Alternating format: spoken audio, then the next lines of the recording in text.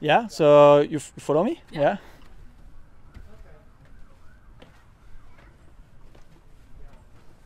Oh, this is my son. Hello, hello, hello. So yeah, this is a starboard foil. Okay, let's have a look. Yeah. And this is interesting because these foils are now so big that you need special fenders. Yeah. To keep it off the dock. Yeah, that's a big story for docking with the boat. So now the foil is lifted, full lifted, but it's still very wide. We have three big hangers on it.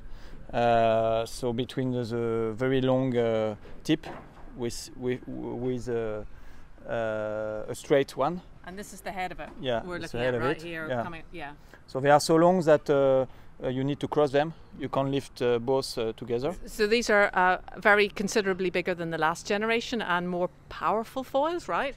Yes, a lot. There's no comparison. And all the boat is designed around this. So the hull is not powerful at all. The back of the boat is really round one compared to a classical IMOCA, which is quite square.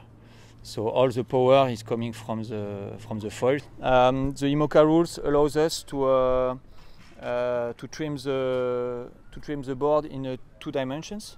So it's up and down, and it's forward and aft. So we have a small ram inside the case on the bearing, on the top bearing. Is that help us to move the tip of the foil forward and aft. So we are raking the tip to have more or less drag on it. So we found some setups which are quite okay, and we achieved to do good days with speed like more 30 knots for a few hours. So yeah, it's 40 knots. Yeah, 30, sorry. 30. Yeah. But that's not bad. But that's not bad for a monohull. So yeah, that's a new era. So the rule allows us to have 8 sails on board, no more, including a storm jib. So the call is around 3 or 4 sails for downwind. Depends if it's strong or medium or light wind. So we have actually on Charal we have a set of 12 sails, and we have to choose for the fastnet. For example, we will choose tomorrow morning just before the start of the race. So you sheet the upwind sails on the outriggers. Mm-hmm. And for the downwind sails, for the A2 and A3, you sheet it on these big pools. It's like on a Volvo boat, but they are, I think, twice bigger, twice longer. You're looking at where I will spend my life during 2.5 months for the Vendée Globe. As I said, sailing this boat is quite intense, and you really need to trim the boat all the time, so you're outside. I mean, 80% of your time. Yeah, well, you don't steer that often.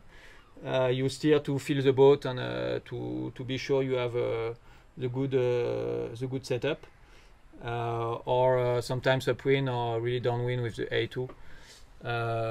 The rest of the time, the automatic pilot steers like much better than you. So and here you have all your. Yeah, that's it. We have the BNG electronic system, including the autopilot. The autopilot is never scared like you can be. So if it goes 35 knots, it keeps going straight away. Compared to you, sometimes you bow down a bit just to slow down. So yes, autopilot is really important. We have the four, two per side Arcane air winches, and with the grind, the stay in phase grind.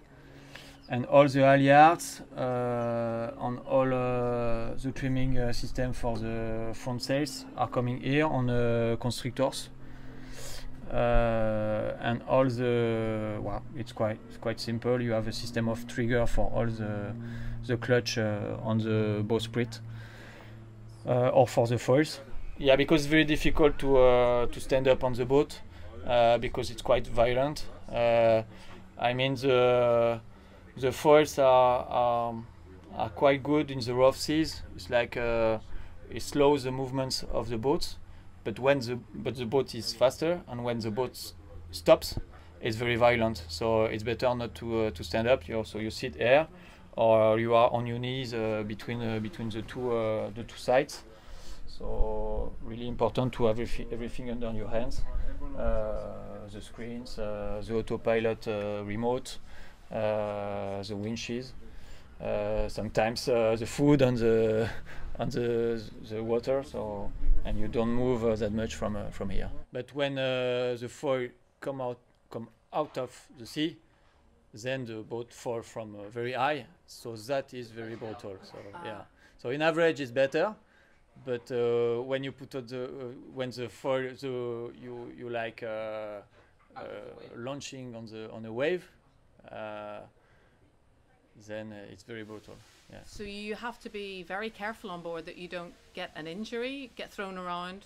Yeah. So you never like I am right now stand up in the middle of the boat. Otherwise, you just do a 3-meter jump.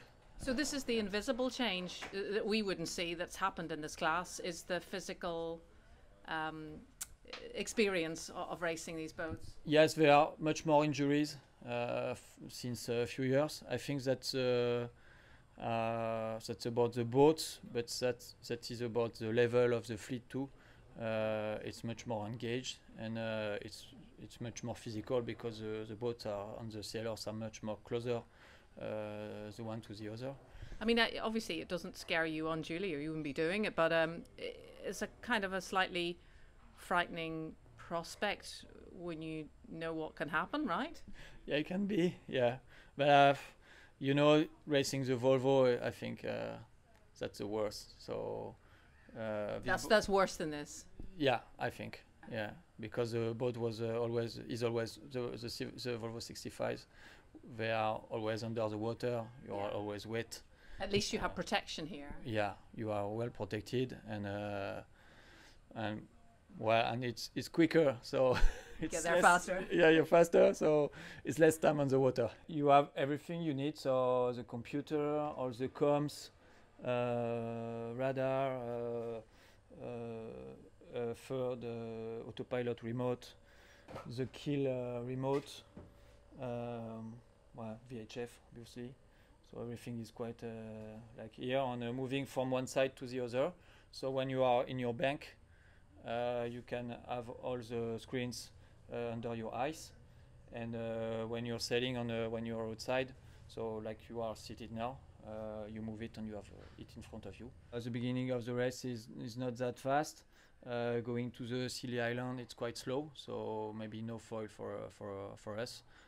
We use the foil from 8 knots boat speed, and then it really helps you from 12 to 13 knots boat speed, and after you go quicker and quicker. So the first part of the race is not good for foilers, but after up and down from the fastnet, it's reaching with 20 knots of wind, so that will be very, very quick. So we are waiting for this.